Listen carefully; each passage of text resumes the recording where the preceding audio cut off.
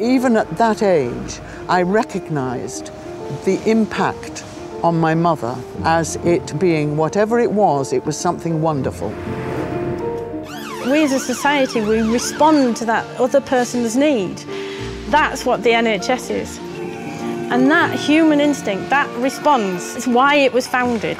It's why it matters, because people in need, they deserve priority, and we need to protect that.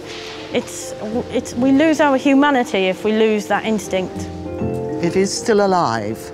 We need to remember it is still alive. The patient is alive, and the patient actually, you know, with a little tender care, can actually be brought back to full life.